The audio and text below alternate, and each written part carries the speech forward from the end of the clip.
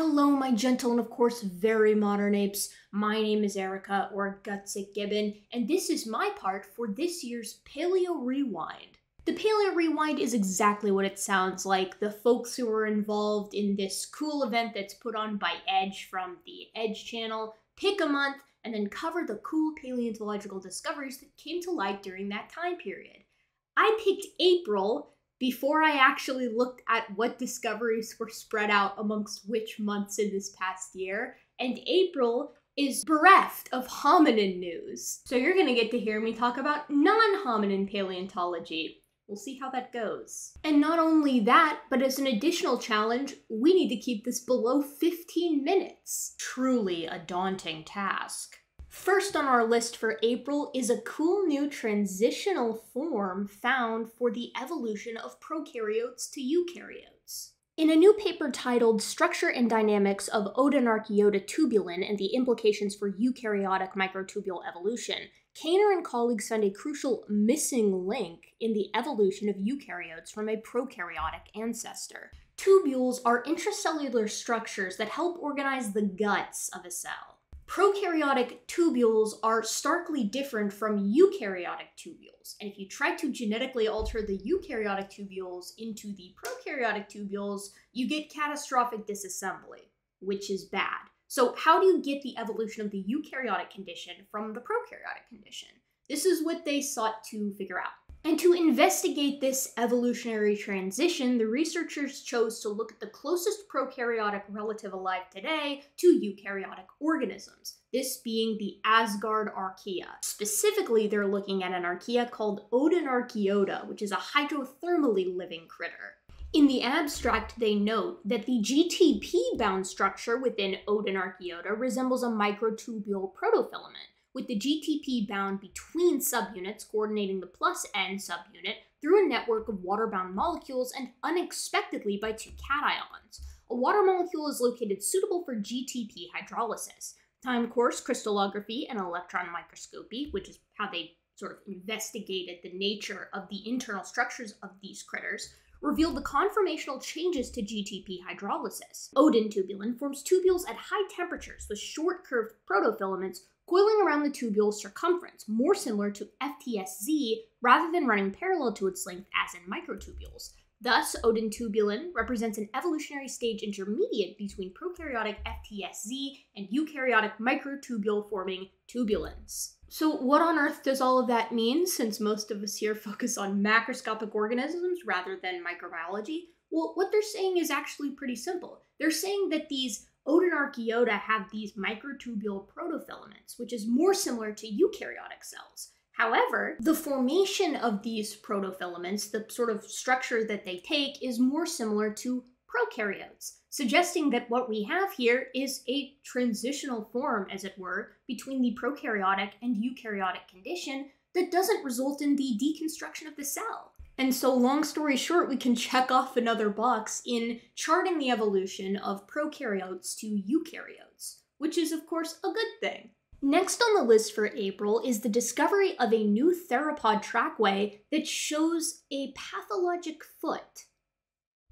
Herrera Castillo and colleagues published a paper titled A Theropod Trackway Providing Evidence of a Pathological Foot from the Exceptional Locality of Las Hoyas. This one is a lot more straightforward than the last paper. They describe a trackway occurring in laminated carbonated limestones of the Las Hoyas locality in Spain. It is unmistakably a large theropod dinosaur trackway encompassing two unusual aspects, namely wide steps and a set of equally deformed left footprints with a dislocated digit. They talk about the other critters that are found sort of in this trackway in the ancient ecosystem, and conclude with all results mutually support the hypothesis that a large theropod dinosaur with a pathological foot generated the trackway as it has crossed an area of shallow water while slowly walking towards the main water source, thus stepping steadily over the benthonic mat over which multiple fish were swimming. And that's super cool, right? What we have is a theropod dinosaur that is enormous in size that has managed to survive having a pathologic condition in its foot, a dislocated digit.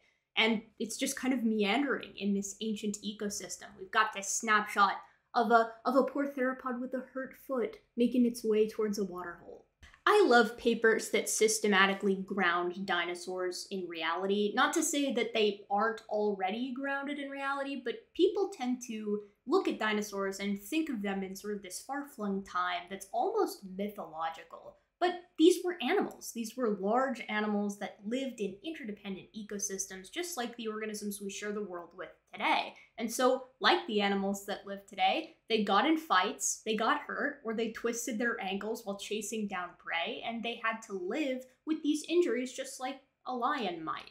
In the case of this theropod dinosaur, we have a dislocated digit, which would have undoubtedly impacted its ability to hunt. What happened after it laid down this trackway? Did it survive into old age, or did it die shortly after of starvation or of some other accrued injury? I just think it's really cool to remember that dinosaurs, as majestic and awesome as they were animals that lived and died just like anything on the planet at any given moment. The next paper is also thankfully fairly simple. We discovered a new basal ichthyosauromorph. Ren and colleagues published a paper titled A New Basal Ichthyosauromorph from the Lower Triassic of Zhebao, Guangxi Autonomous Region in South China. So the abstract tells us what we have. They describe a newly discovered basal ichthyosauromorph, so this means that it's an animal that looks like it's going to potentially give rise or have a connection to the ichthyosaurs that come later, from the Lower Triassic. So this is really, really early. It's called Basosaurus or Bisosaurus robustus, the only known specimen of this new species, so they only found one of them. And what they have is a partial skeleton comprised of ribs, gastralia, a limb element, 12 centra, and 7 neural arches. So then they want to compare what they have to other known ichthyosauromorphs or ichthyosaurs and other sort of marine reptiles of the time period to see if it truly does deserve its own species, right? To make sure that it's actually distinct from everything else. And the features that they determined to be unique is that its neural arches lack transverse processes, the dorsal ribs are slender and not pachystoic, even on the proximal end, the median gastral elements have sharp anterior processes, the limb element is long, so they're saying this is most likely the radius. They're saying it's large, it's got a length that's larger than 3 meters, which is big for that time period, more in line with the larger ichthyosauromorphs that come later. And it shares noteworthy morphological features with Utatsusaurus hataii, particularly with regard to body size, the morphology of the probable radius. Bisosaurus also represents the first record of an early Triassic ichthyosauromorph from the Guangxi Autonomous Region, extending the known geographic distribution of ichthyosauromorphs in southern China. I'm really glad they have this figure here, figure 2, because to me, I look at the left side here and I'm like, oh, it's a bunch of ribs and some vertebra, because I know primates and really mammals in general, not reptiles, especially not marine reptiles, which is cool that they've done this sort of color-coded version to show us what's what, with the limb elements representing L. So they're saying this sort of neon green structure here is a radius. Radii look really different in reptiles versus in mammals, so I'm just going to take their word for it. Obviously, DV are our vertebral elements. We have R here, which is the ribs, and the gastralia are here in G. And it's a really beautiful fossil. When you look at it sort of spread out here, they've labeled all of the elements, which is super helpful, I'm sure, to folks who are really more versed in ichthyosauromorphs than I am. But they've done a very comprehensive job, I'd say, making the case that this critter is indeed unique. And if it truly is a basal ichthyosauromorph, it's just another step in figuring out the evolution of these very enigmatic animals and why perhaps they were successful for so long. The last 2 papers might be a reach for a Paleo Rewind, but I had to get something at least hominin and primate adjacent. And so the next paper we're talking about is the zoonotic origin of human malaria from an ape malaria ancestor. Plenderleith et al. Published Zoonotic Origin of the Human Malaria Parasite Plasmodium malariae from African Apes. So what they've done here is they've utilized a novel genetic approach to the sequences of various different malaria species in order to figure out basically how they're related to one another. They say the human parasite Plasmodium malariae has relatives infecting African apes and New World monkeys, but the origins remain unknown. Using a novel approach to characterize Plasmodium malariae-related species in wild and captive African apes, we found that this group comprises 3 distinct lineages. one of which represents a previously unknown, highly divergent species infecting chimps, bonobos, and gorillas across Central Africa, and a second ape-derived lineage is much more closely related to the third human infective lineage, but exhibits little evidence of genetic exchange with it, so likely represents a separate species. Moreover, they say the levels and nature of genetic polymorphisms in Plasmodium malariae indicate that it resulted from the zoonotic transmission of an African ape parasite, reminiscent of the origin of Plasmodium falciparum. This is a different type of malaria. In contrast, Plasmodium brasilianum falls within the radiation of human Plasmodium malariae and thus reflects a recent anthropognosis. I don't think it's a surprise to anybody that the human malarial parasite, the human-specific, I guess I should say, malarial parasite, comes from a more basal version that infected other African apes. It is notable that this happened recently, and the paper argues that it's like in the past 50,000 years. And they even argue very slightly that this may have had something to do with the origin of agriculture. So that had to be what eventually spurred the speciation of the human-specific malaria parasite from the other apes, which is cool and interesting. But I actually think the coolest part of this is the fact that the New World monkey malaria, Plasmodium brasilianum, actually descends from the human malarial parasite, Plasmodium malariae. So they call this anthropognosis, which is the opposite of zoonosis. So zoonosis is when humans can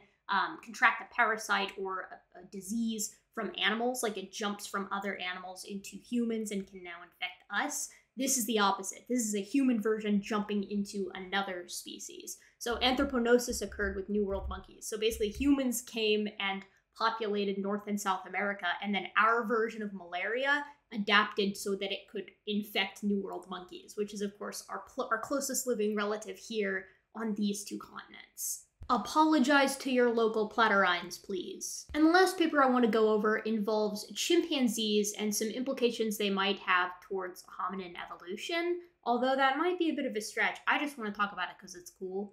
Goncalves and colleagues published Staring Death in the Face, Chimpanzees' Attention Toward Conspecific Skulls and the Implications of a Face Module Guiding Their Behavior. So chimpanzees do some weird and interesting stuff with their dead. They do what we would ostensibly call mourning, and so these guys wanted to see if they recognized chimpanzee skulls and preferentially paid them more attention as opposed to other species' skulls, amongst other tests. So here they say, we tested chimpanzees' visual attention to images of conspecific, so members of the same species or group, and non-conspecific stimuli, so they compared a chimpanzee skull to a dog, a cat, and a rat skull, as well as their faces, as well as what they call skull-shaped stones. Additionally, we compared their visual attention towards chimpanzee-only stimuli, so what did chimpanzees prefer to look at when shown a picture of a chimp face, a chimp skull, and a chimp skull-shaped stone. Lastly, we tested their attention towards specific regions of the chimpanzee skulls. So when you show them a picture of a chimpanzee skull on a screen, where do they look?